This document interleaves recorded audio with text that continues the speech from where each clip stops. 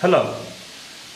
In the first part of this series, we're going to be talking about either an accessory to your circuitry, the ability to have your own 5-volt power supply at home through a 9-volt battery.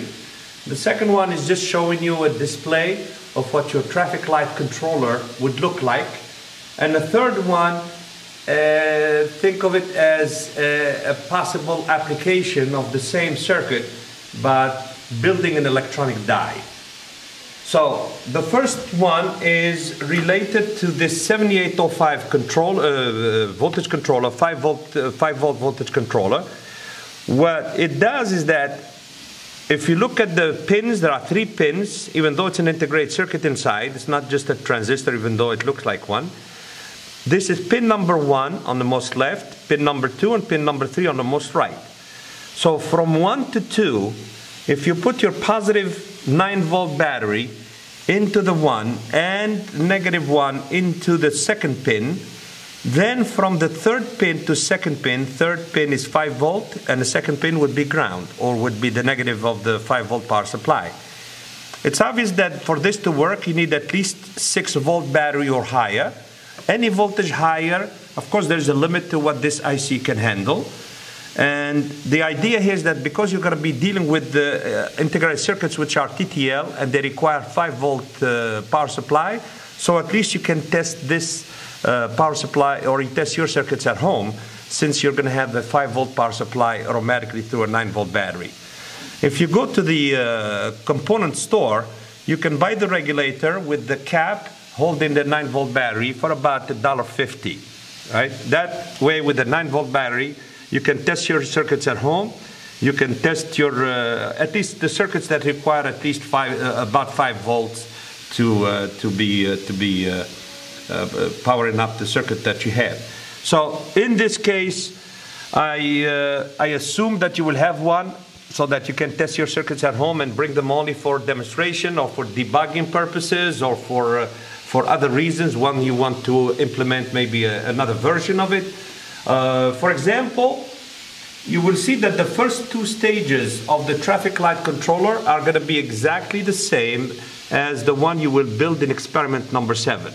And this is the reason I tell the students not to dismantle the first 2 stages, because they will be used with added circuitry to build the traffic light controller. And you see here that the lights are going red, green, yellow, in an order that is satisfactory of an intersection, right? One set is for one direction, one set is for the other direction. Another one here, just to show you that you can again use the same 2 stages and with additional ICs. One is this electronic die. As you see here, if I put this capacitor, you will see that it works exactly the same as the one you will build for the Boardwalk wheel, except it counts from 1 to 6. So in this case, I used one IC to force it to count from 1 to 6 instead of from 0 to 15, which you would expect from the counter you're using. And because the numbers on the die are only from 1 to 6. The problem is that it is running very slowly. Well, these are just to interface with the 7-segment display.